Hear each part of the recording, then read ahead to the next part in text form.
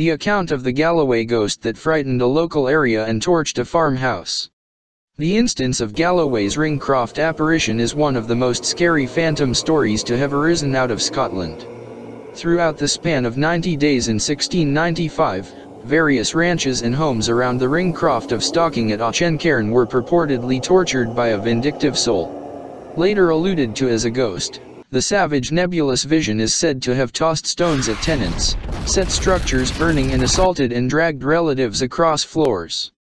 The account of the whole story was written down by Alexander Telfer, the local minister, apparently in Edinburgh towards the end of December, 1695. Telfer had been the chaplain to the family of Sir Thomas Kilpatrick of Clospin, a known persecutor of Covenanters in Nithsdale, from May 1687, the time of James VII's Edicts of Toleration, and had been called to Rierich Parish in October 1688, just a few weeks before the Restoration regime collapsed. As the neighborhood served, Telfer was unmistakably not an impartial eyewitness of the Rierich spectre. Just as exploring and encountering the soul, he was personally associated with a portion of the other key observers. The first of the occasions was reviewed by Telfer happen in February 1695 at the home of ranch inhabitant Andrew Mackey. We are informed that a surprised Mr. Mackey got up one day to find that the ties that restricted his sheep had been strangely loosened during the evening. Mr. Mackey continued to make stronger ties, however these too were broken. The sharecropper then, at that point moved the sheep, however was appalled the next morning to discover one of his flock was hanging by a hair at the rear of the house, its feet scarcely touching the ground. Toward the start of March, Telfer tells of stone throwing by the evil spirit, on quite a regular basis, especially on the Sabbath.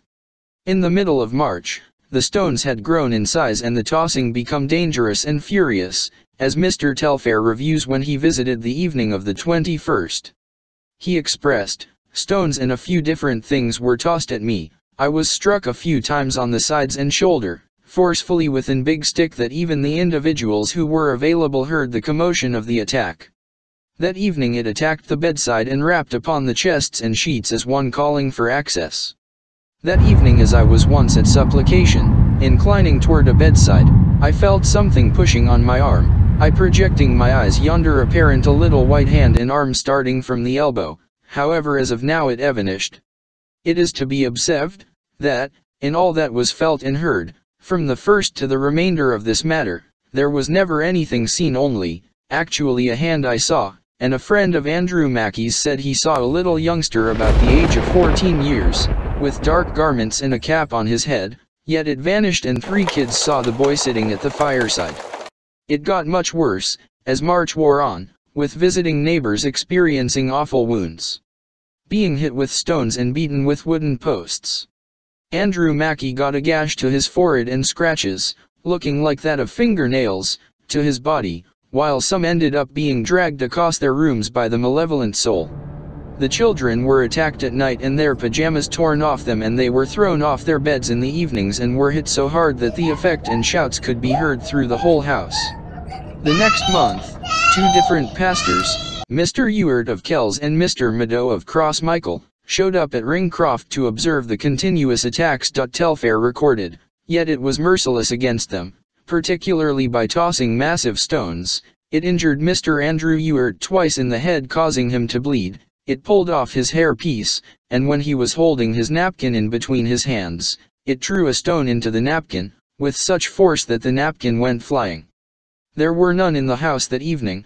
They decided to go rest by someone else for the night, to get a rest from the savage attacks and anger of the spirit. Furthermore the stones poured down on all who were in the house, and those who tried to enter. Telfer's case were confirmed by the priests present that evening. On April 5 the entity truly started to turn up the suspense when it put a match to the premises. Stones were tossed at the tenants as they hurried out of the stricken house. Getting back to the house the following day, Mrs. Mackey was stunned to find a few little bones and some raw meat wrapped in paper by the entrance. Still the apparition didn't rest. Telfer records that the 3 days after the 11th of April were the most terrible yet. Not one that came into the house got away from being attacked viciously. he recorded. Towards the end of month, the house was set alight over and over, until the evening of the 28th of April when one part of the home imploded, scaring the entire household into terrible shock, making them feel utterly hopeless against the attacks. On the 30th of April, Charles McAulane of Colline, with a few neighbors, were in the barn.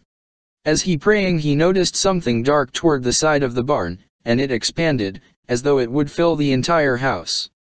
It didn't have a body, looked like a dark cloud. It was alarming to them all, and as it grew, it tossed bare waste, and other mud on them, and started grabbing several of the people who were in the house by waist, by the arms and different pieces of their bodies so hard that some said, for 5 days from there on they still thought they felt these grips. One more episode was recorded on 1st May, when the sheep pen was set ablaze. Luckily all the sheep got out alive. This, as it ended up, would be the entity's last attack and there was no more difficulty after that.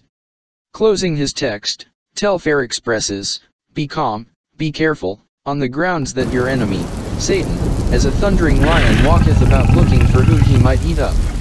Nothing is left from the Mackeys' homestead today, only a lonely old dead tree, that is said to stamp the exact area where the horror attacks took place.